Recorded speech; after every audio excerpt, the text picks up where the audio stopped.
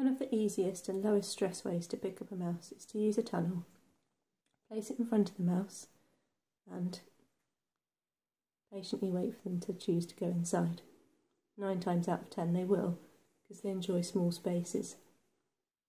Feeding a mouse from your hand can really help build their confidence around your smell.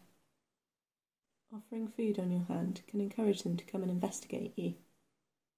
Eventually, they may become confident enough to sit on your hands while they eat.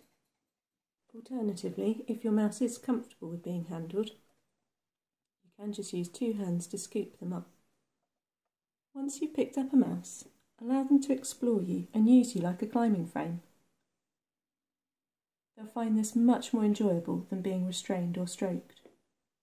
Mice have excellent depth perception and agility, so they're very unlikely to ever fall. However, it's still worth holding them close to a surface, just in case.